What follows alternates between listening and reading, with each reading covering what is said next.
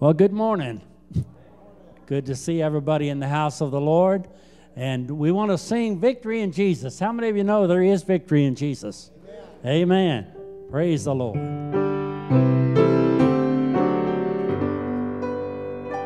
I heard an old story, how a Savior came from glory, how he gave his life on Calvary to save a wretch like me. I heard about his groaning, of his precious blood's atoning. And I repented of my sins and won the victory. Oh, victory in Jesus, my Savior forever. He sought me and he bought me with his redeeming blood. He loved me ere I knew him, and all my love is due him. He plunged me to victory beneath the cleansing flood. I heard about a mansion he has built for me in glory, and I heard about the streets of gold beyond the crystal sea, about the angels singing and the old redemption story. And some sweet day I'll sing up there the song of victory.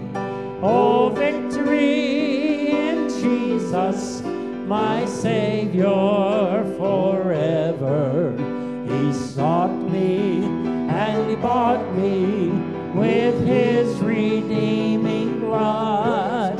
He loved me ere I knew him, and all my love is due him. He plunged me to victory beneath the cleansing flood. Amen. And certainly we're standing on holy ground this morning.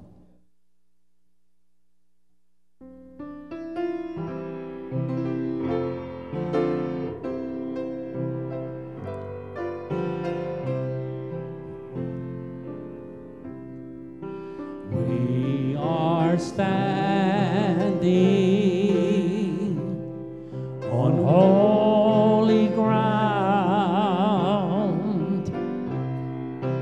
and I know that there are angels all around. Let us praise Jesus now. We are standing in his presence on holy ground.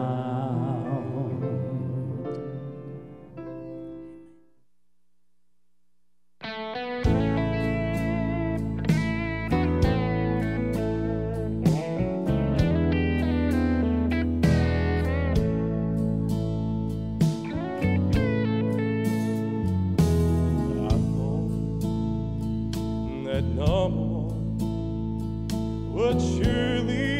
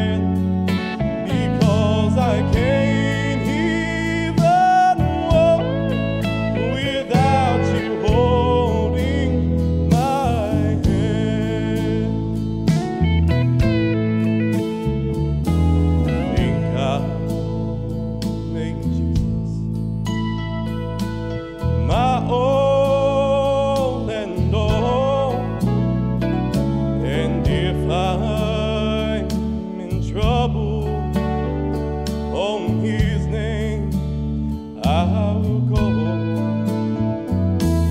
If I don't trust Him, I would be less of a man, because I can't even walk without you holding my hand.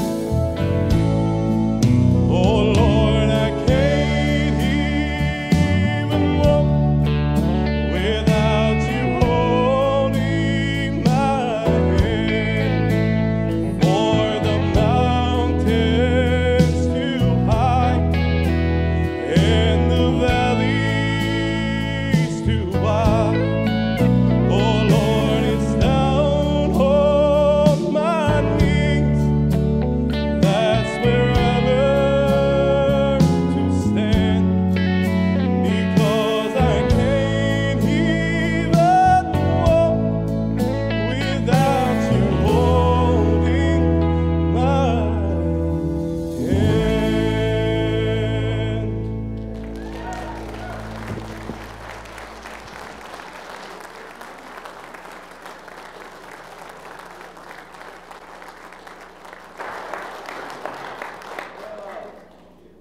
He's our source of strength.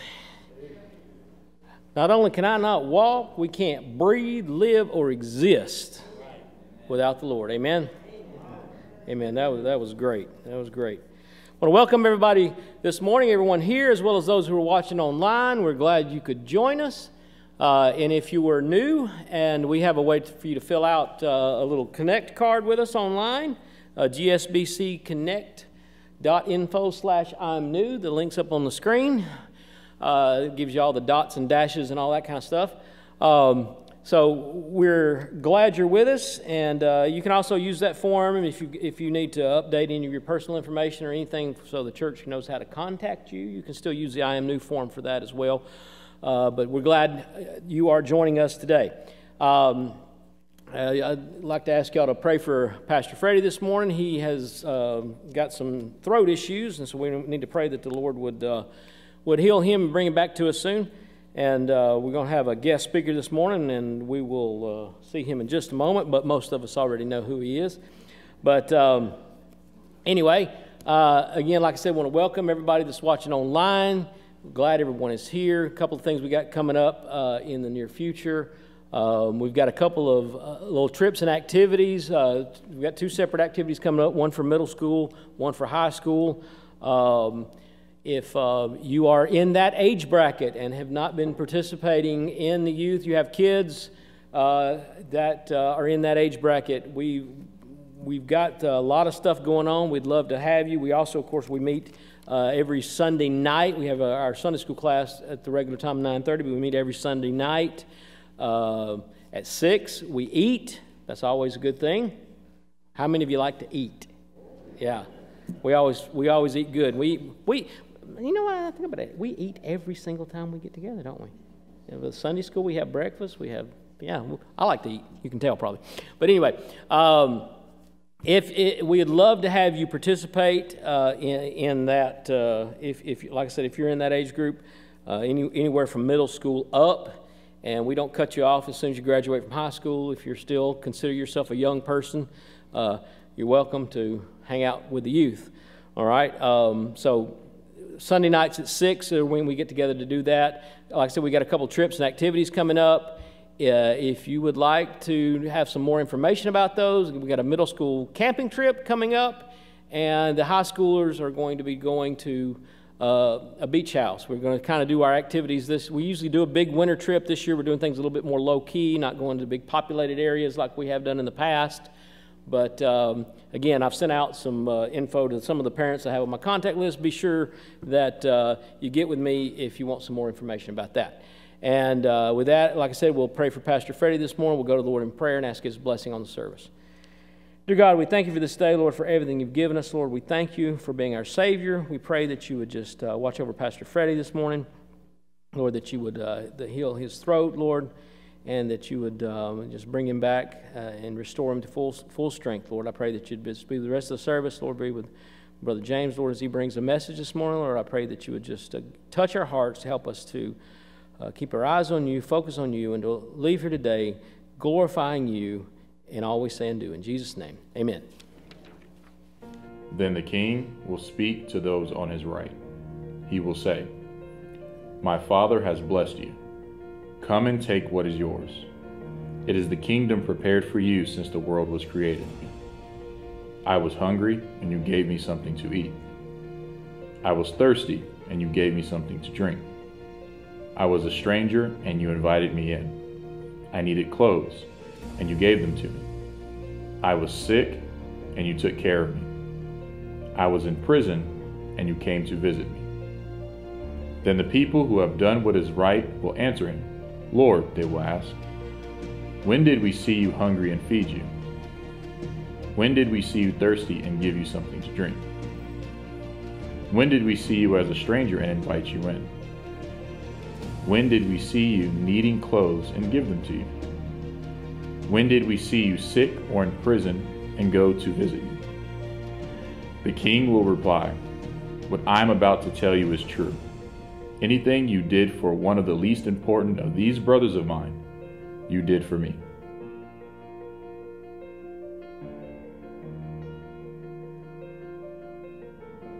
We want to worship the Lord at this time now in the giving and receiving of our tithes and offerings.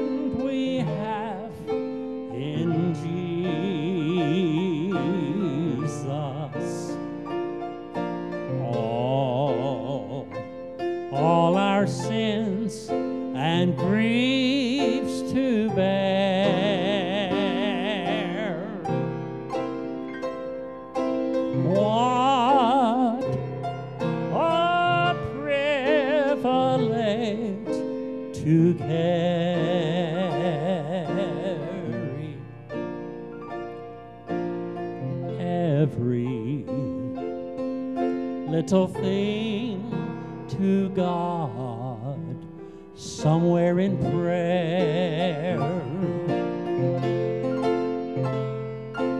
Oh, what peace we often forfeit, and oh, what needless pain we bear. And it's all because we do not carry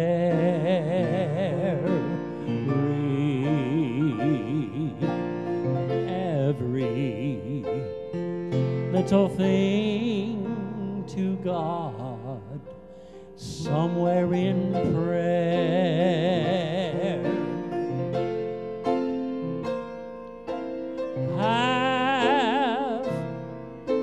trials and temptations. Is there trouble anywhere?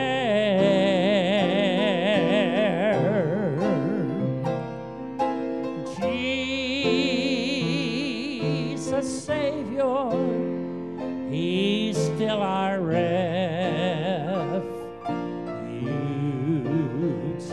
So just take it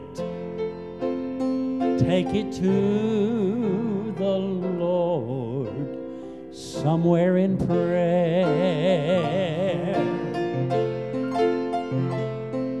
Now can we find a friend so faithful,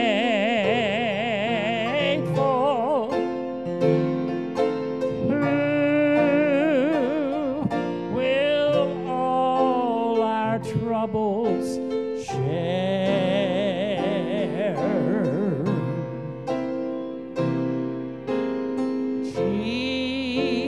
Jesus, my lovely Lord Jesus,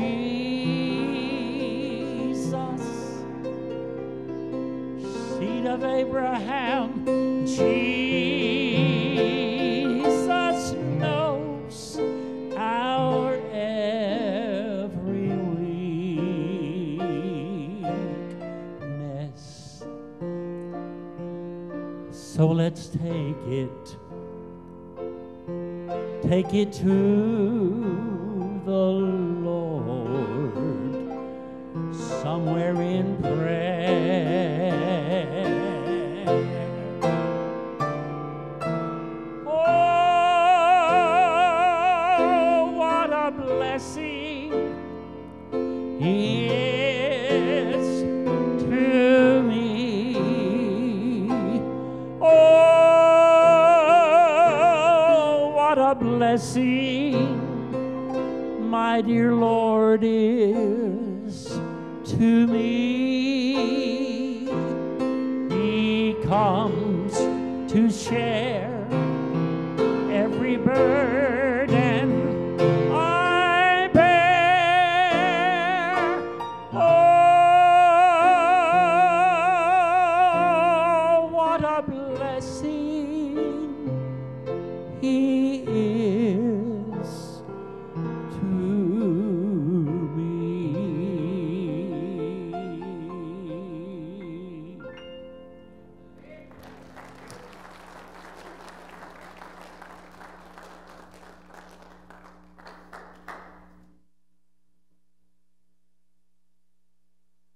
I am not Freddie Young. I think that's pretty obvious. I got more hair. Not much, but a little bit more. Oh, Pastor Freddie called me this morning about 5:30. I was still in bed. I was still asleep. And he left a message on my Magic Jack phone. And when I got up, I heard the phone ring again. But usually when that Magic Jack phone calls, it's nothing but people, telemarketers and all this stuff. It don't ring very often. But I should have known at that time in the morning it could be important. But when I got up and I listened to the message, I saw it was him that had been calling. And when I listened to the message, it was like, so I couldn't really understand what he was saying, so I immediately called him back, and he told me that I lost my voice, I can't really speak. So I said, well, you kind of need to speak to preach the Word of God this morning. So he said, would you please fill my pulpit this morning? I was like, yes, sir, I'd be more than honored and welcome to it. And I want to let you know it is an honor and a privilege to be here with you today, especially among so much family, so many people here.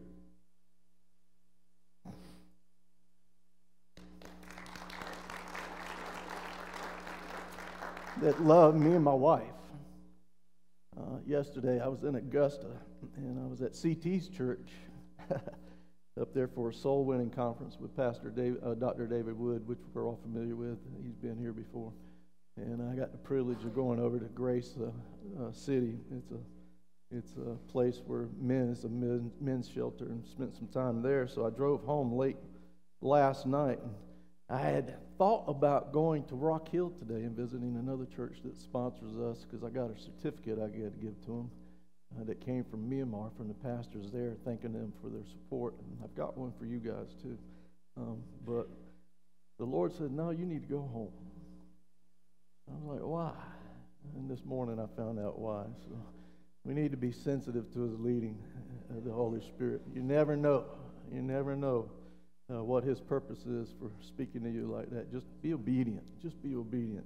If I hadn't done so, I wouldn't be here today. Boy, would I be disappointed. I'd be really upset with myself. So I want to bring you greetings from my wife, Mary. She's in Union, South Carolina with her daddy. She's still taking care of him. She sends her love. She wishes she could be here. She was excited for me this morning. She's probably watching right now on the internet. And I want to welcome everybody who's here today. I want to welcome all those who are on the internet watching. There might even be some of my pastors from Myanmar might be watching, maybe some friends from India. I love the internet. I love the technology we have, because it can go all around the world. You know, we used to wonder how everybody could see Jesus appearing at one time. Well, it's possible now. We're living in the last days. So I just want to send greetings from my wife, Mary, and ask you to pray for Pastor. I love this church. It's a soul-winning church. It's a mission church. And he asked me to fill his pulpit, but I can't fill his pulpit. He's a great man of God. I love him. But I'm going to give it everything I got by the power of the Holy Spirit to bring you a word today, which I believe the Lord has given me to give to you. All right? So with all that said, let me pray real quick. I need it. I got butterflies and things going on, which I always do. All right, our Heavenly Father, I come before your throne of grace, and Father, love and mercy. We need you. I need you. Father, I need your power. I need your Holy Ghost. Cleanse me, Father. Fill me with your Spirit until my cup runneth over onto these people, Father. Speak a word to us. We came here this morning to hear a word from you. We need a word from you. Teach us, and just give us the ears to hear, and the minds to understand and receive, and the heart to receive the message. And then as we leave this place, to go into this world and be doers of your word, not hearers only. So, Father, we love you. We invite your presence here. Fill this place with your presence. Fill this place with your Holy Spirit, Father. Let each and every person that's here feel your breath upon them. Be still and listen and know that you're God. And we ask this in Jesus' name. Amen. Today I'm going to be looking at 3 different primary texts, and I titled the message, as you can see up there, is Where is Your Face? It's an encouraging message. It's a message of hope, and it's a message of peace. And if we ever needed a message of hope, a message of encouragement, a message of peace, these days that we are living in today, we need a message like that. I need a message like that. The people in this church need a message like that. The world is without hope, and they need to hear of the hope that we have in the Lord Jesus Christ. So my primary purpose here today is to encourage you that when you leave this place, that you will not be discouraged. You will not live the defeated Christian life, that you will live in the hope of our salvation, the hope of our Lord Jesus Christ. We do not serve a dead Savior. We serve a risen Savior who is alive. He is more than able to save. He is more than able to complete that salvation in us until that day, and work on us and make us in the image of His Son, Jesus Christ, until that day He appears and our salvation will be complete when we're transformed and we meet Him in the air. I believe I'm going to meet Him in the air. I'm looking forward to that day. I'm loving His appearing. I'm looking to that eastern sky for His appearing at any moment. And I can believe it could be before I finish this message. How can we be discouraged with such a hope that we have in the Lord Jesus Christ? But it happens. It happens. So the title of the message today is Where is Your Faith? The record of this event, we know, is recorded in all 3 of the synoptic Gospels. It's in Matthew, it's in Mark, Luke and Mark. My mouth's dry. In the book of Matthew, this event in chapter 8 follows chapters 5, 6, and 7, which we're all familiar with. That's the Sermon on the Mount. And praise God, that Sermon on the Mount is going to be a reality in this world one day when Jesus Christ comes back and sets up his millennial reign on this earth. That's going to be how we live. That's going to be a reality in our lives. And I'm looking forward to that day when that becomes a reality. But that's the Sermon on the Mount. We're all familiar with that. That's the teaching of the Lord Jesus Christ. And then chapter 8 begins with the record of Jesus cleansing a leper who came to Jesus and worshiped him, saying, Lord, if thou will, thou canst make me clean. I'm here to tell you today that the Lord is more than willing. He's more than able, and he can make us clean. He can make us clean by the blood of the Lord Jesus Christ. But this leopard, he recognized. This leopard worshiped Jesus. You see it as you look at the Scripture. As you look at the Scripture in the beginning of chapter 8 in Matthew, I'm going to just touch on a couple of these things before I get to the main Scripture. But the leopard, he worshiped Jesus Christ. The leopard is a Jew. He being a Jew, knew that God alone is to be worthy of worship in church. God alone, through Jesus Christ, is the only one who is worthy of all of our worship, honor, and praise. We worship him today. We honor him today. We praise his holy name today.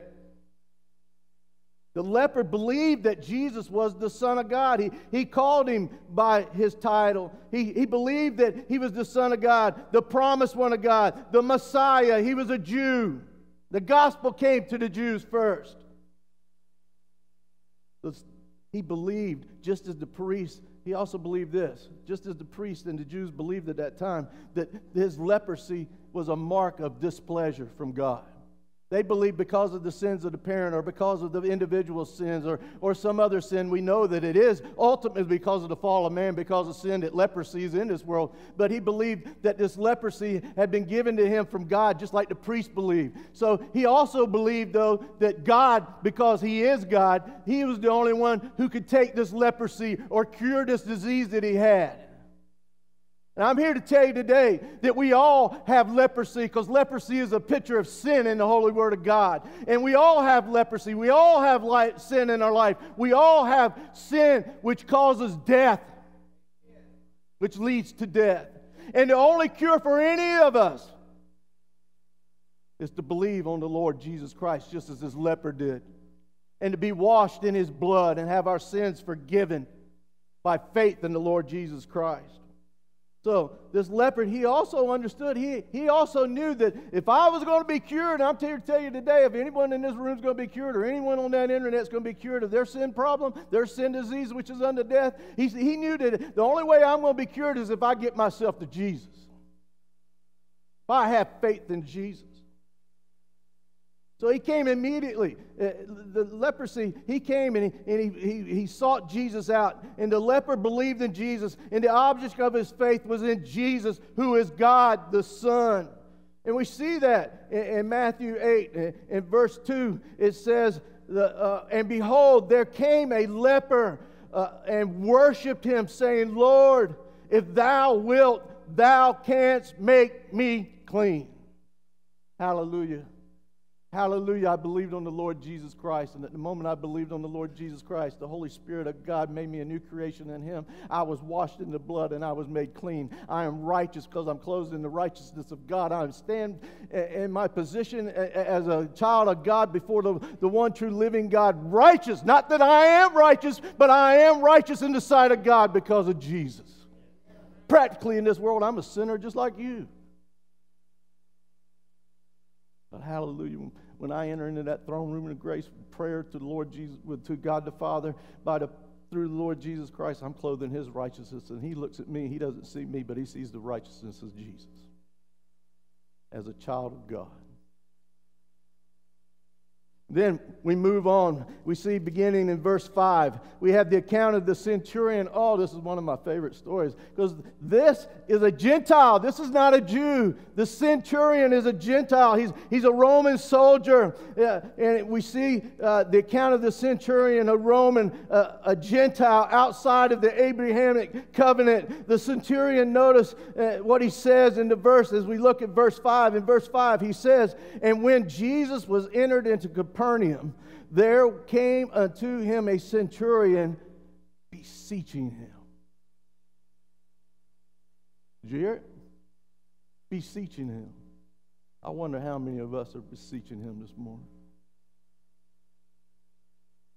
But this centurion came beseeching him, and look what it says in verse 6. I didn't want to go there, but I'm going to go there because the Holy Spirit is leading me to go there. And he's saying, Lord, my servant lieth at home sick of the palsy, grievously tormented. I'm going to touch that in a minute. But the centurion, he comes to Jesus asking with passion. We need to get a grip of this. We need to understand that, because he comes asking with passion. He comes asking with urgency. He's got a servant that he loves that's dying. And he comes with this passion. He comes with this urgency because of the urgency of the moment. And he comes fervently. We need to understand that word. He comes fervently. He comes passionately. He comes with urgency. He comes passionately, fervently. And he's imploring, he's beseeching the Lord Jesus to heal his servant. He loved his servant. Does any of us have loved ones in our family who need a touch from the Lord?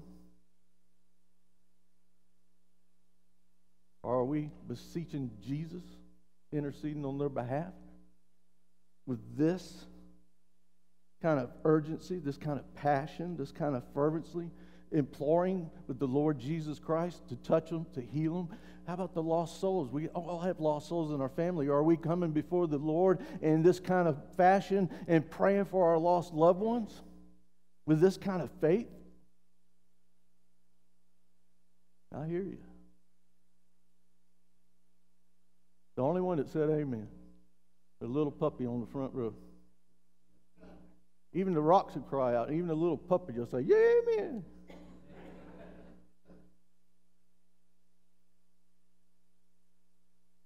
I'm here to tell you, if we love our family, if we love our friends, if we love the lost as much as Jesus, or as much as the centurion does right here, we will come in that way before the throne room of grace, before God Almighty, and pray that way.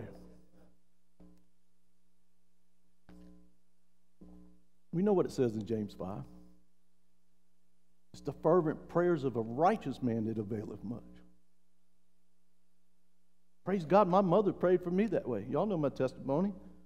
I was a prodigal for 20-something years, but my mama and her Sunday school class never gave up praying for me. And I know they prayed that way. So we see the centurion, he tells Jesus of the servant's condition. Do we go before God? Do we tell him about the condition of our loved ones? Do we tell him about their lostness? Do we tell him about the things that we know that they need a touch from God? And look what the servant condition of the servant. He says, my servant lieth at home, sick of the palsy, grievously tormented. And I'm telling you, anyone who's living in sin apart from the Lord Jesus Christ has never put their hope or belief in him. They might not know it, but they're grievously living in torment. They might not know it. One day they will.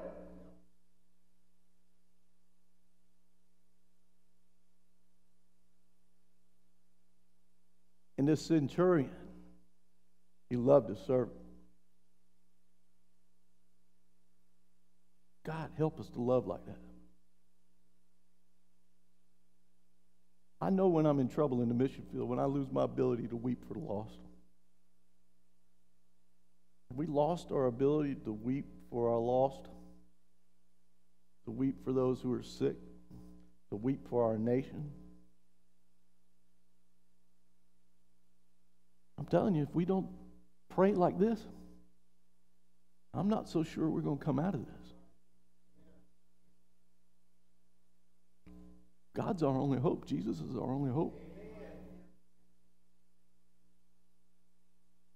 In other words, the servant he's in the bed of affliction. Has anybody here ever been in the bed of affliction? Does anyone here know someone who's in the bed of affliction? We all do. We all do. He's in a miserable, afflicted condition. And then in verse 7, Jesus says to the centurion, I will come and I will heal him. Glory, hallelujah. Well, thank God for all those I will statements in the Bible where Jesus says, I will never leave you or forsake you. I will give you rest. I will give you peace. I mean, Thank God for all those I will statements. And here I can see the centurion when he said it. And God will say this to you if you will pray for your loved ones in this same kind of way. He will say, I will come to them and I will heal them. If you're in the bed of affliction, if you will beseech Jesus in the same way, He will tell you the same thing because you're a child of God. I will come to you and I will heal you. It might not be the way you want it to be, but I guarantee you, you're going to get a healing. Praise God for the ultimate healing. No more sin. Woohoo! That ought to make you shout. No more pain, no more suffering, no more arthritis. In the presence of Jesus. Forever. I don't know how long's forever, Cleve? Forever and ever. Hallelujah. I better move on. I ain't never going to get finished. But the centurion in humility, he acknowledges his unworthiness. Oh, don't miss that. He acknowledges his unworthiness to have the Lord come under his roof. The centurion is a man of human authority. He understands authority. I was in the military. Many of you were in the military. We understand authority. But in this centurion, he understood authority. He knows how things work with people who have authority. And he understood the power of that authority. He understood the power of God in Jesus. Sometimes I wonder if we do. He recognizes the power, the authority of Jesus, the authority He has. And we know what the Scripture says in Matthew 28. All authority has been given to the Lord Jesus Christ. He understands and trusts in the authority in Jesus, having faith in the power of the spoken Word of God. Lord, you just speak the Word and I know it'll happen. God, that we would have faith like that. Where's our faith? Notice in verse 10, the response of Jesus after hearing what the centurion said. He expresses his faith in the authority of the word of Jesus. And in verse 10, Jesus marveled. Wow. He marveled. He marveled at his faith. Wow, I wish I could have faith that would marvel Jesus. Huh? Give me that kind of faith. I want that kind of, you know, faith is a gift of the Holy Spirit. Yeah. And we can pray to increase our faith. But you got to let it be tested. Adrian Rogers said, a faith not tested can't be trusted. But your faith ain't going to be tested unless you step out in faith. Without faith, we know the Scripture says, we know what it says. Jesus marveled, he admired the faith, and he also honored his faith. For in 1 Samuel 2:30 it says, God honors those who honor Him. Do you honor Him?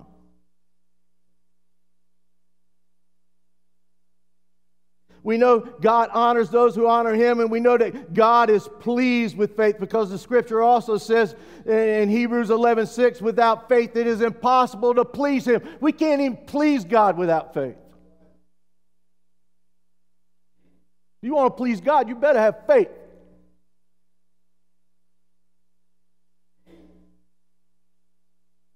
We know, it says, but without faith it is impossible to please Him. And listen to what else it says. Listen, for he that cometh to God must believe that He is. Don't come up here without believing. Don't come up here with your prayer without faith.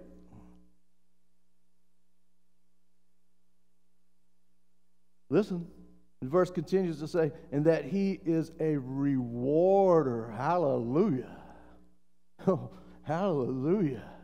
I can come to the Lord Jesus Christ in faith, and I can pray earnestly and fervently with passion because I'm clothed in the righteousness of Jesus Christ Himself. And I know when I pray to God and He hears my prayer, He's going to reward my prayer. Might not be the way I want it. But I can always trust He's going to do what's best. He's going to do what's right. Listen, that's not the end of the verse, is it? Because it says, also, who are these people He rewards?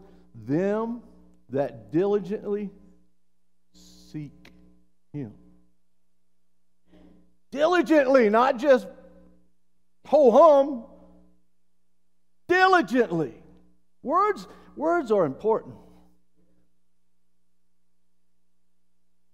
We need to listen to these words. We need to live these words with diligence. Diligently, and especially when it comes to spiritual warfare matters, when you're in that bed of affliction and Satan's buffeting you like we're going to look here in a minute. We need to diligently seek Him, earnestly seek Him with effort, maybe even with difficulty. You ever find it hard to pray? Sometimes I get up, Cleve, and I just say, Lord, I don't know how to pray, but please help me. You ever been in those kind of situations? Lord, I don't know what to say. I don't know what to ask for, but you do. Holy Spirit, Jesus, intercede on my behalf. Pray with moanings and groanings. You know my heart. I might not be able to express it. I might not be able to get the words in my mind. I might not be able to get them across my lips, but He can intercede for me, and the Holy Spirit can moan and groan with the God, with the passion that's inside of me, and God hears my prayers.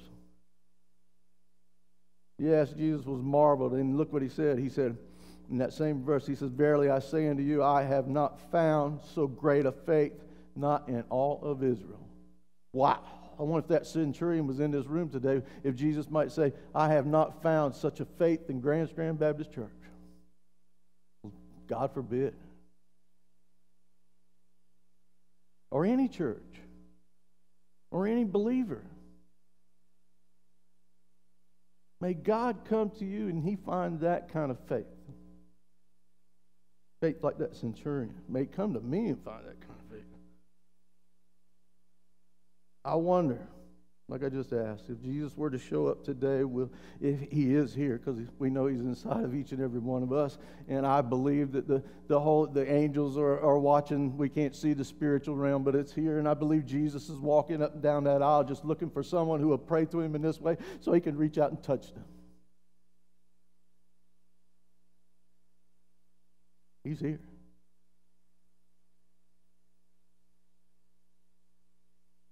If He were here today, would come here today, would He find faith? Would Jesus marvel at our faith, or would He find unbelief? The sin unto death. Unbelief. The unpardonable sin. The one unpardonable sin. Unbelief. Would He find unbelief? A dead church with Ichabod on the door, meaning the glory of the Lord is departed. Would He find that here? No, He wouldn't find that here. But I've been in some churches where that's true. Y'all have heard me say it before. I visited, I'm not going to give the name of the church, but I almost slipped up. I visited a church one time when I walked in with my wife. It was so dark and dreary, and I looked at my wife. I said, it stinketh in here. So dead. God forbid He should ever visit a church and find a church of unbelief.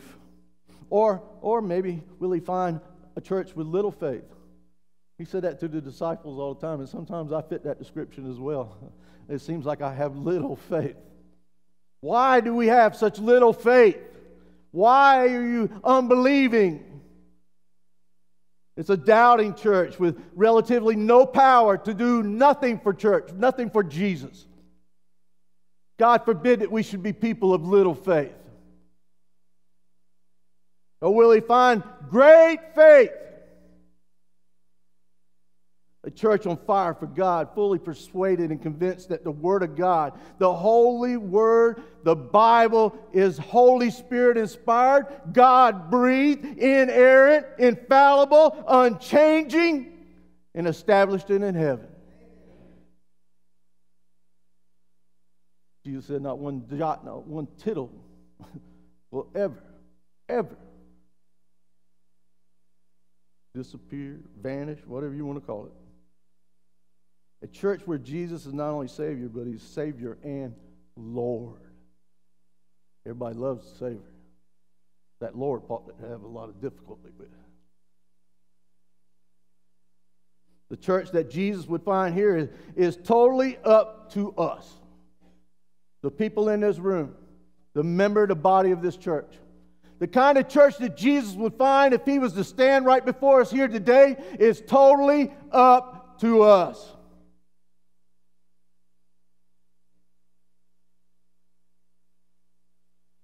God, help us have faith. Increase my faith. The measure of faith, it will be manifested in many different ways, but if we have faith in Jesus Christ, you can look at people and look at their surrender to His will. That's a manifestation. That's a evidence of the faith that they have. The surrender to His will and His lordship. Our love for God is another manifestation. Our love for one another.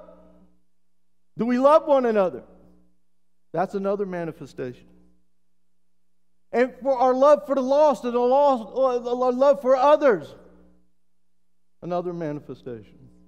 Our service to God and works. How are you doing in those areas? How am I doing in those areas? Faith, we know the Scripture says faith without works is dead. James 2:6. For the body without the Spirit is dead. We all know that. I've been to many funerals, touched many bodies.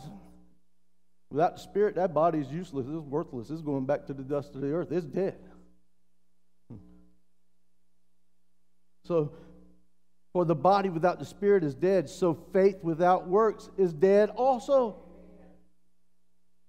We're not saved by works, we're saved by faith, by God's grace through faith in Jesus Christ. But that faith should produce good works. A faith that is genuine, a faith that has the love of Jesus Christ inside of them, will have love for others, and it will produce good works.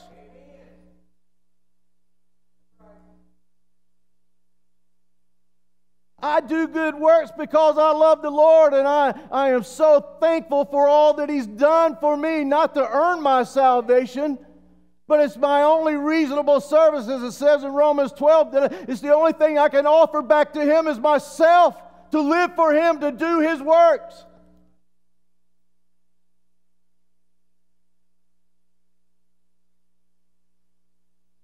That was just the introduction. I'm just kidding. Now we're going to look at the story I really wanted to get to today, but it was necessary to look at all these things before we get there. In Matthew 23 through 27. It won't take long. We're all familiar with this story, but see, we are in a storm. The disciples find themselves in a storm. If you don't think we're in a storm, I don't know where you've been, under a rock or something or another, but we're in a storm. And it's a raging storm. We've been in storms before. But this one, I know my God's able. I'm not concerned about myself. I'm concerned about everybody else.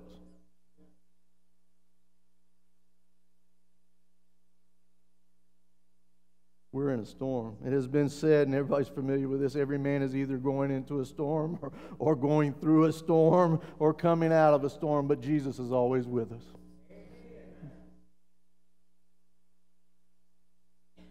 The storm is out there. If you're not in a storm, trust me, it's coming. It's coming. The bed of affliction is coming. The storm is coming. We're in a storm right now. So let us look at the text. We know that this is taking place.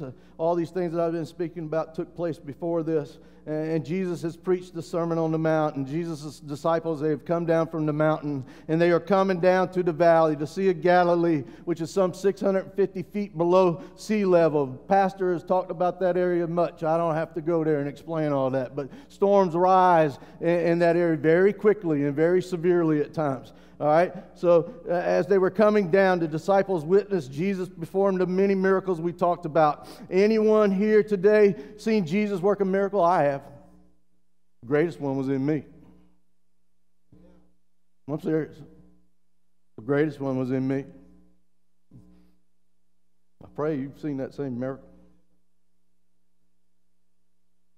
Jesus heals the leper. We saw that of his leprosy. Jesus healed the centurion's servant by just speaking. Jesus healed Peter's mother-in-law, which we didn't touch on, but just with his touch. Just with his touch. And that same evening, and we didn't touch it in the scripture, but they brought to Jesus many people. You read the scripture for yourself. And some of them were even demon-possessed, and he healed all the sick. He had compassion on everyone that came. He first met their physical needs, and then he met their spiritual needs. That's a lesson for us to learn.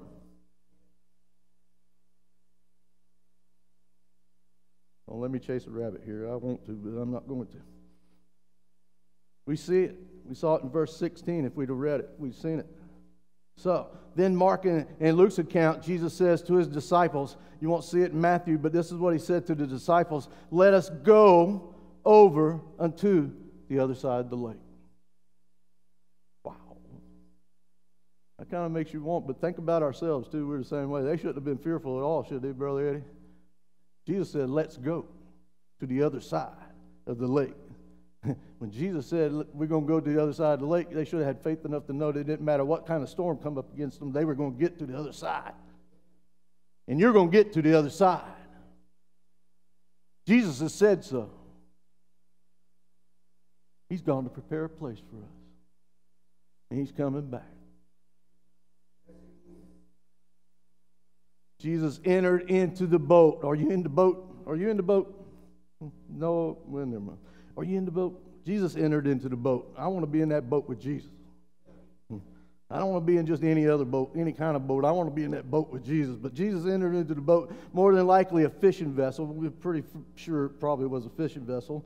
And one of the disciples that knew very well, they were fishermen. They knew fishing vessels. They knew the Sea of Galilee. They were familiar with all these things. It was a fishing vessel, one they knew very well. And the weather must have been good because, like I said, they were fishermen. They wouldn't have got in a boat where there was a raging storm going on. So the weather must have been good. It may even have been great. It might have been a beautiful day, the sun shining, the birds singing, and everything was wonderful. And they got into the boat, and Jesus got into the boat with them because they would have not have gone into the boat if they knew a storm was coming. Well, we don't know when our storm's going to come, but we need to be in the boat with Jesus and Jesus in the boat with us. For when that storm does come, He will be with us.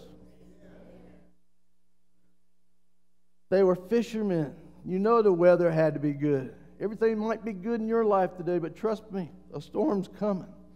Because it was Peter and Andrew, James and John, the sons of Zebedee. They were in the boat. They were fishermen. They knew. The sons of thunder, these disciples of Jesus Christ who walked and lived with Him, saw the miracle signs and wonders. They would have not gotten into the boat to cross the sea if the skies were threatening. Think about that for a minute.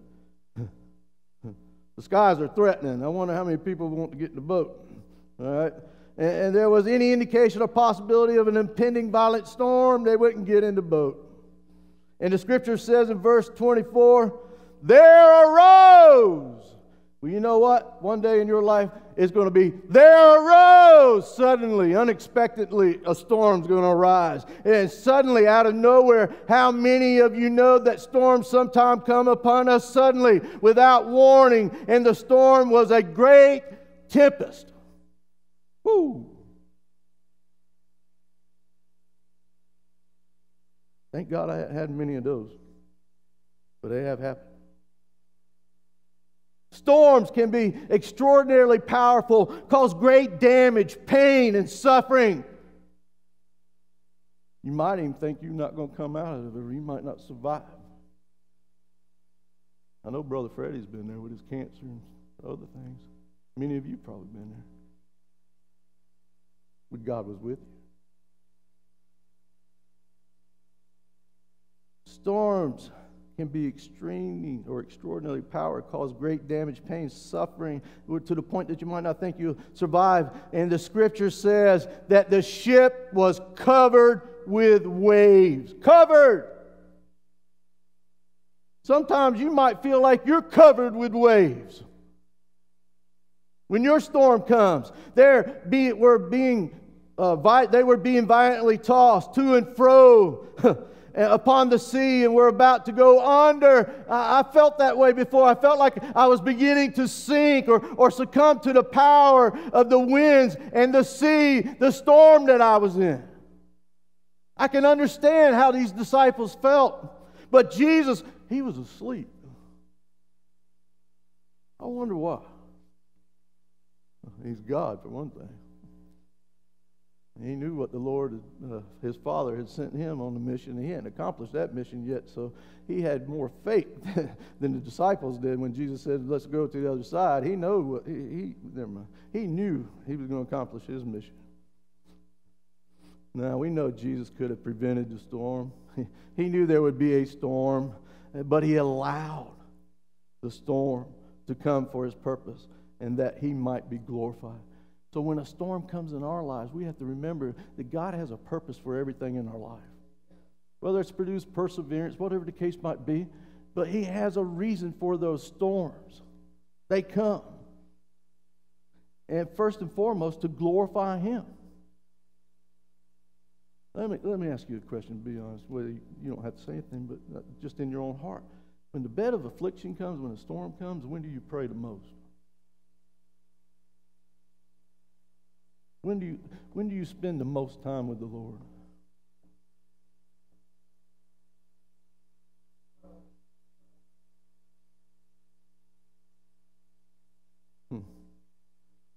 He sends these storms to manifest his authority,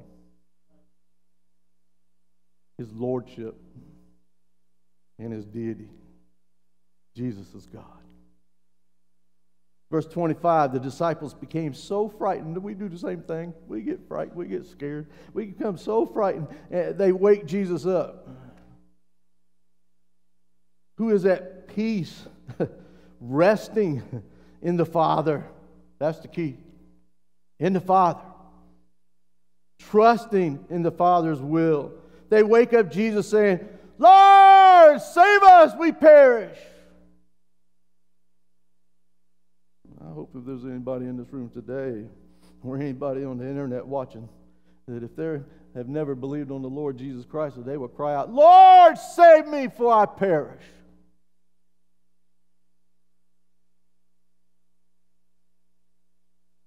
You don't think you're going to perish, you need to read John 3:16. Don't read some of these translations that say that you might not die. No, you might not perish. It's an awful word. 26, notice what Jesus says, verse 26, how he responds to their fear in the storm. And he speaks these words to us today. Why are you fearful? If it had been me, I'd have been like, what are you guys doing? Why are you so fearful? Did I not say we're going to the other side? We do the same thing. Has God not said he's more than able to complete that good work that he has begun in you? Is he not able to provide for all our needs just as he has said?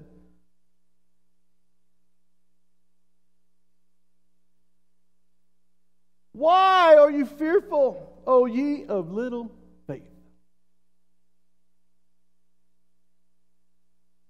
Had not Jesus said to them, let us pass over to the other side? Mark 4:35, Jesus is in the boat. He is with them. You know, Jesus is with us as well. When we are in a storm, he is with his church. I don't care what the government does.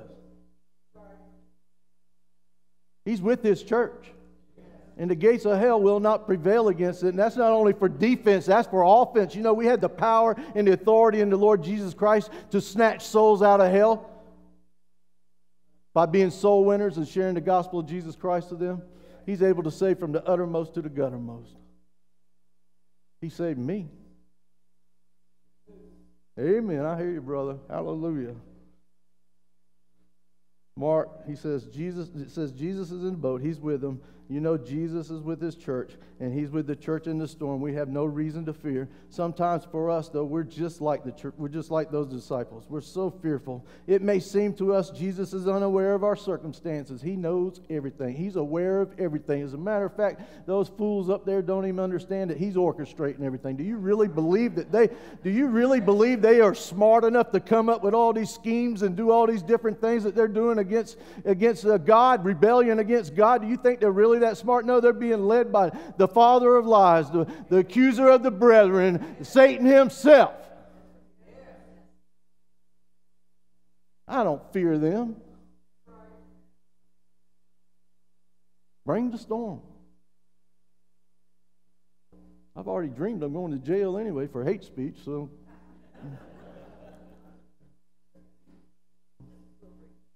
I can't preach at some churches because of that. That's sad.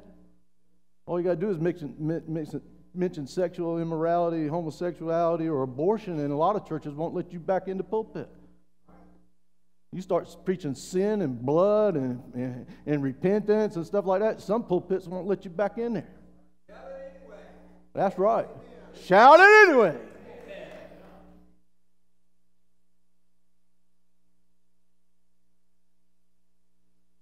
I got to hurry up. When you don't get opportunity to get up here much, you want to take full advantage of every moment you got. You understand? You hear what I'm saying? Jesus is aware of our circumstances. It may seem to us that Jesus is asleep. He never sleeps or slumbers. Never. Even when he was asleep, he knew what was going on. He knew what was going on before it even happened. It was a test. It was a teaching moment. It was a moment for him to be glorified and to reveal himself and who he is. He's God.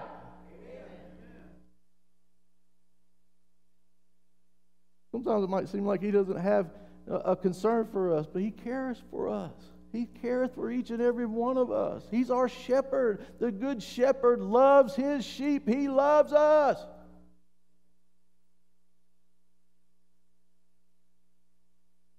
In Mark 4:38, the disciples said unto Jesus, Master, can you hear him? We do the same thing. We do this. Don't look at me and tell me you don't, because I've done it myself. Master, carest thou not that we perish? You're asking Jesus, he carest us not that you perish. Are you kidding me?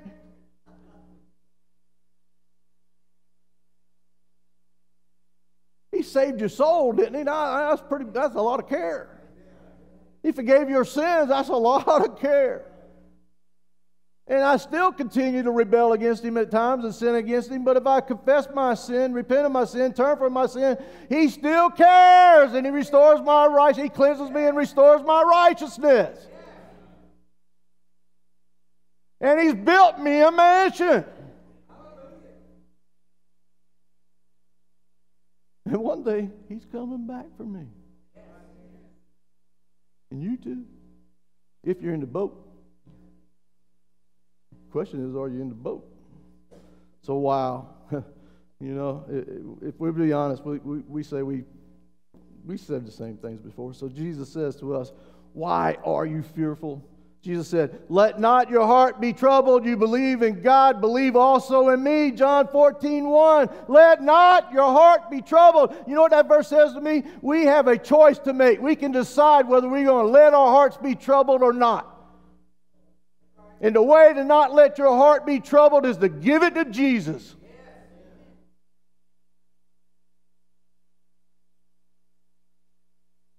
Believe, have faith in God and His Son, Jesus Christ. And the Holy Ghost. We leave Him out too often. Let not your heart be troubled. You believe in God? You believe in God, right? Yes. You believe in God, right? Believe in me also. You believe in Jesus, right? Oh! Why is your heart troubled? Help me, Lord. Let not your heart be troubled. Make the choice to believe in Jesus. Keep your eyes focused on Him. Live for Him. Live in Him. And allow Him to live in you and have control and reign of your life. Allow Him not only to be your Savior, but be your Lord, and your heart will not be troubled.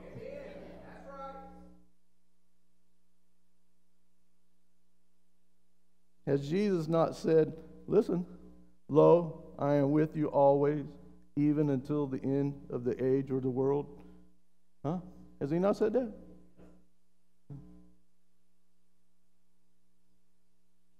Does not God's holy word tell us, they say, fear not, some 365 times? I like that. I like that number because there's 365 days in a year, so that's one for each day of the world because we fear every day.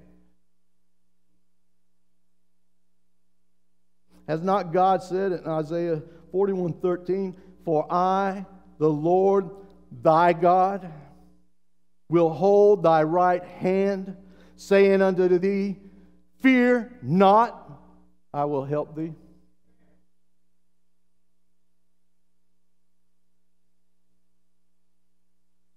And has he not also said, Psalm 55:22, "Cast thy burden upon the Lord, and he shall sustain thee. He shall never suffer the righteous to be moved"?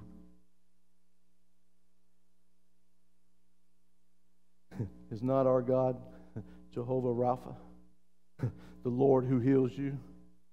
Is not our God Jehovah Jireh, the Lord who provides? Is not He Jehovah Shalom, the Lord is peace? Is He not Jehovah Rael? He is our shepherd. He is the good shepherd. He is God, is our Abba Father. He's El Shaddai, Lord God Almighty. El Elyon, the Most High God. He's Adonai, Lord and Master.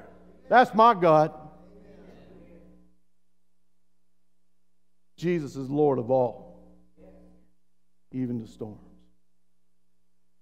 Then Jesus arose. He arose. Hallelujah. He arose. God, Easter's coming up. He arose. He arose in that boat, and He rebuked the winds and the sea, and there was a great calm. Have you let Him arise or rose, however you want to say it, in your heart today, that you might have that peace, a great calm? Will you allow Him to say, "Peace, be still," in your heart and your life, that you might know that calm? Have faith. Trust in God.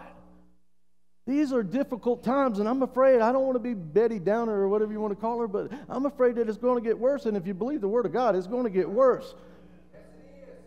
And the only way we're going to get through this is if we do what God's Word says. If we have faith, pray, God, do not find us with no faith, unbelieving. Do not find us with little faith. God, help us have great faith.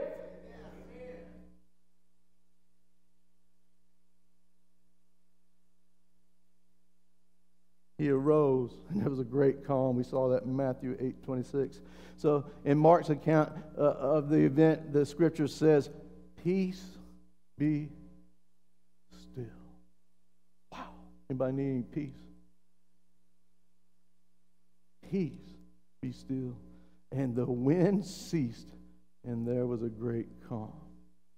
Jesus can bring calm to any situation, any circumstance, any storm that may arise in our lives.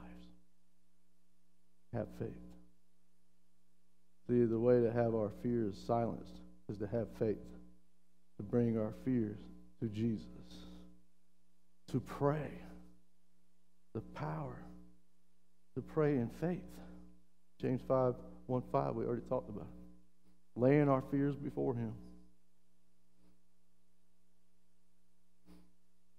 With that same kind of sincerity and faith and fervency, call upon Him. For He is our Master. He is our Lord. And we can be sure that Jesus will not let us perish. He's given us His Holy Ghost. We've been sealed by the Holy Ghost. Yes. The earnest, a down payment on our salvation. It's good being a Christian. It's the best way to live.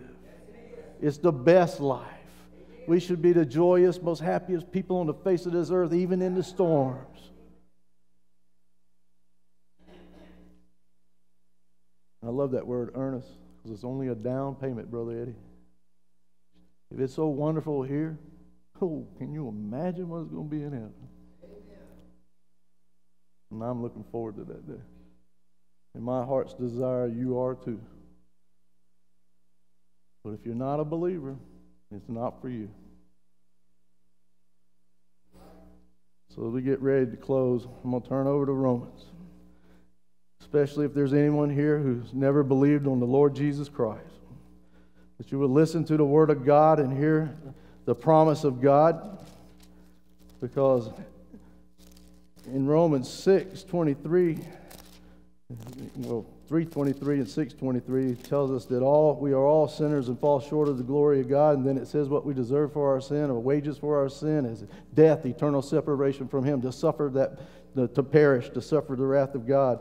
But there is a way of escape. He loves us so much that He sent His Father. The Father sent His Son so that we might have a way of escape. God sends nobody to hell. Don't believe that lie Satan tells you. He's made a way of escape. If you go to hell, it's because you chose to go to hell. Especially if you're listening to the message today. I used to tell the homeless people all the time, there's good news that I just shared the gospel here, but there's also bad news, because right now you're in the valley of decision, and you have to make a decision whether you're going to believe on the Lord Jesus Christ. And if the Holy Spirit is wooing you and drawing you to Himself, today is the day of your salvation. Do not deny the Lord Jesus Christ. Do not remain in your unbelief, but believe in the Lord Jesus Christ. Have faith in Him, and by God's grace, through faith in Jesus, you shall be saved.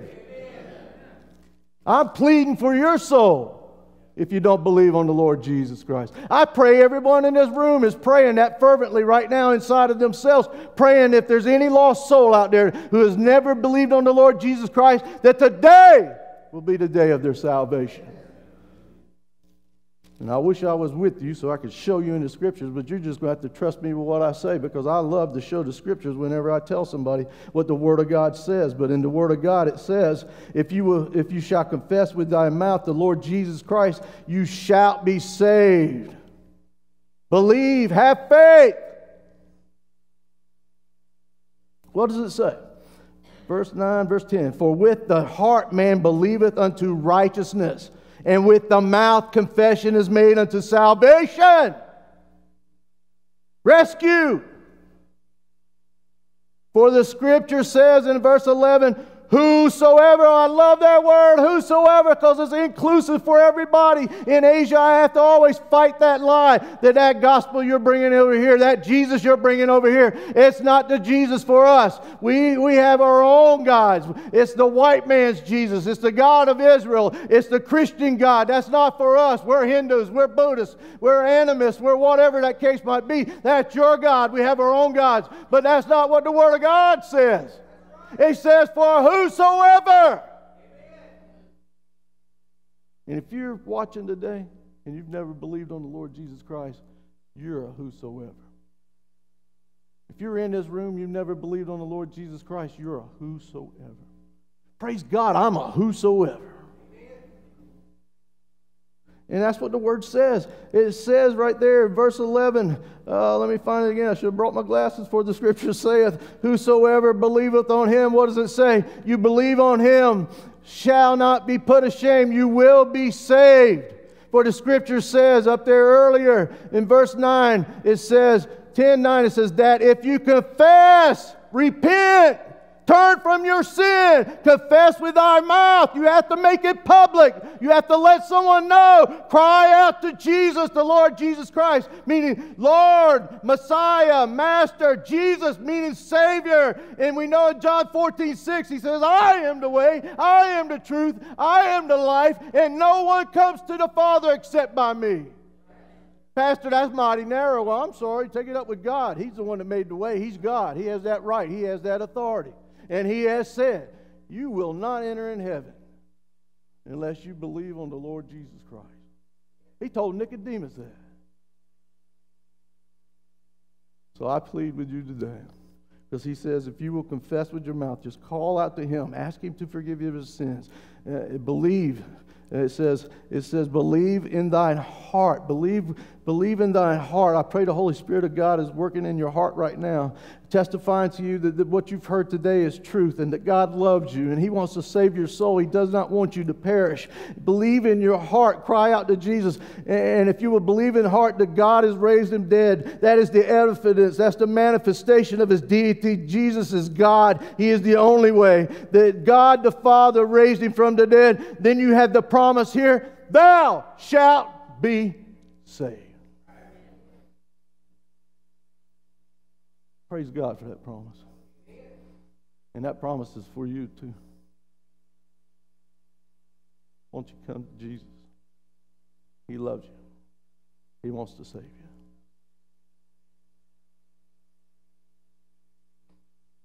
Please, somebody want to come up here? Barbara, play a little song. I don't know if there's anyone here lost today, but that invitation is for you if you are. We got many burdens. I got burdens on my heart. But as Pastor Freddie says,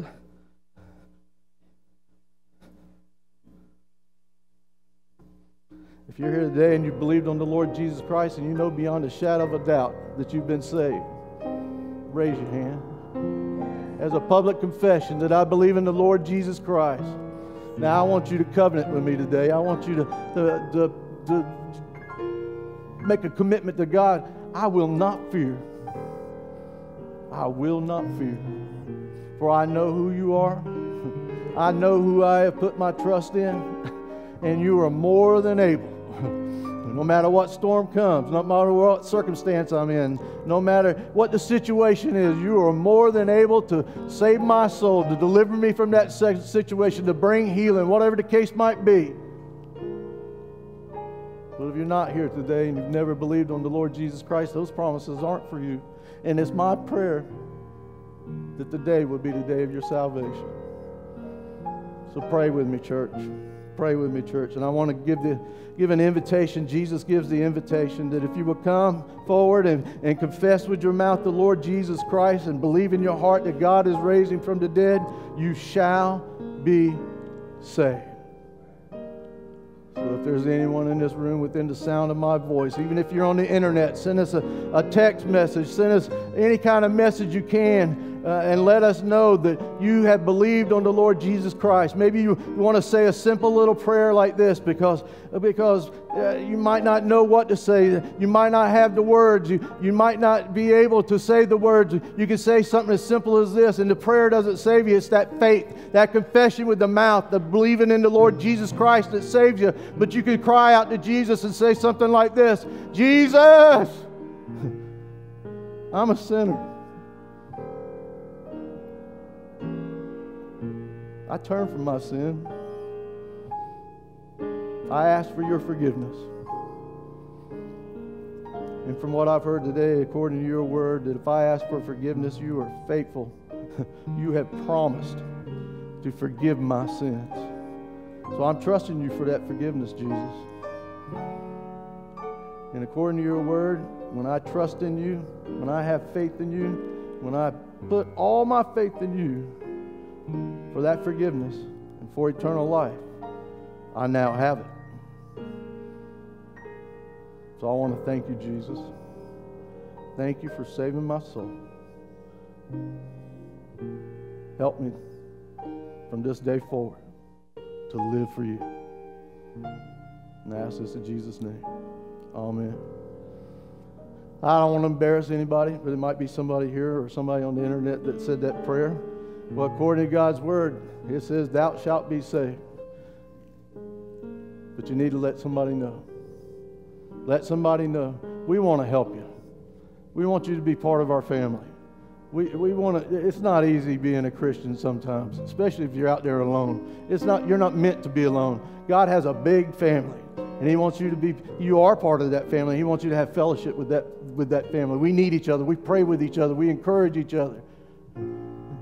You need to become part of this family, or you might be out of state in some other area. Find you a good Bible-believing church where Jesus is and where He's glorified, and go join up with them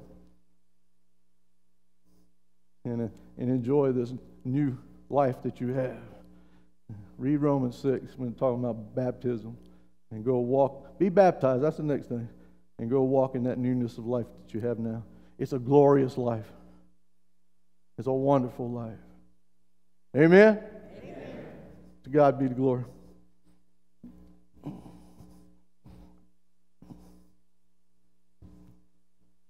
You want to close this? All right, go ahead.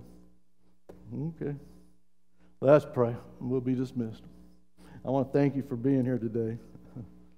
Thank you for being patient. Might have gone a little bit long, but I had a wonderful time. Bless you. Heavenly Father, we come before your throne of grace and love and mercy, Father, under the blood of Jesus. Father, we love you. We love the church. It's your church. It's not our church. It's your church. We're one big family. Help us to love you with all of our heart, soul, mind, body, and strength. Help us to love one another, the evidence of our salvation, so that others might see the love we have for one another and believe on the Lord Jesus Christ. Help us to weep and cry. Help us to weep and plead for the souls of the lost. And help us to even pray for our enemies. That's the only hope they got. And there are many. So, Father, mold us and shape us. Lead us, guide us, and direct us. Fill us with thy Holy Spirit, which is the power to do, the power to live the Christian life. And as we go out into the highways and byways, let us invite others to come to the feast, others to come and sit at the feet of the Master and be taught by him, and to have that salvation that he has promised by God's grace through faith in him, so that they might be part of our big family, the family of God. Help us to be faithful, for you are faithful. Help us to remember to be holy, for you are holy and you've called us to holiness. And help us to let our light shine wherever we might go, that others might see Jesus. We love you,